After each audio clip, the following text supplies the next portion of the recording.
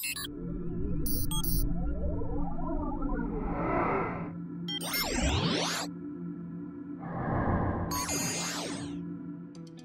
no question that collaboration technologies have become a huge part of the way we work.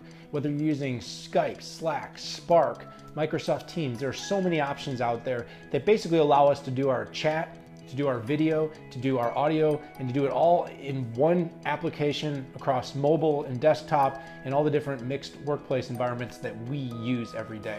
But one of the rapidly emerging technologies, artificial intelligence, that has come into play is really changing the way collaboration takes place. We've seen it happen already with chatbots, with them being able to quickly provide response, customer service, search through our files and databases to allow us to collaborate more effectively. But one of the things that still lacks with chatbots is their flexibility, their functionality. How much can they really do?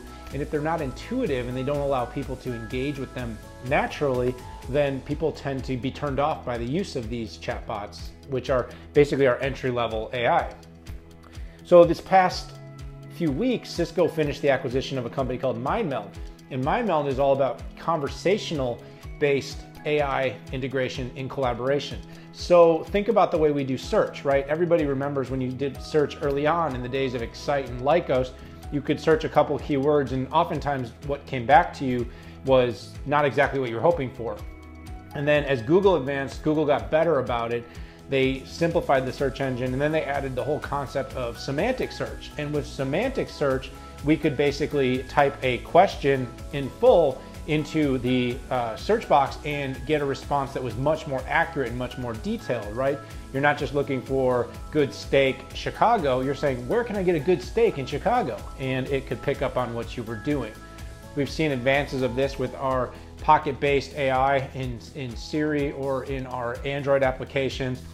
And now what we're going to start to see in our collaboration apps is the ability for companies to create chat-based interfaces that are much smarter, that use intelligence to really allow people to believe that they're not having a conversation with a bot, but with a real, compassionate, empathetic human being. So what Cisco's doing with the application and integration of Mindmeld into their Spark environment is basically allowing chat to take place between AI and humans that will be much, much more useful, much more collaborative, and much more valuable. So I'm very, very excited and interested to see what they're doing with this acquisition that Cisco made of Mindmeld.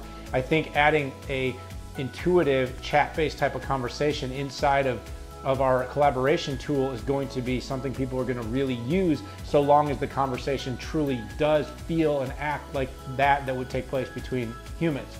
So check it out. Check out what Mindmeld's doing. Check out Cisco Spark. It's a great marriage. It's something I expect to see more and more inside of the collaboration environments as we move into an age where artificial intelligence is part of everything that we do.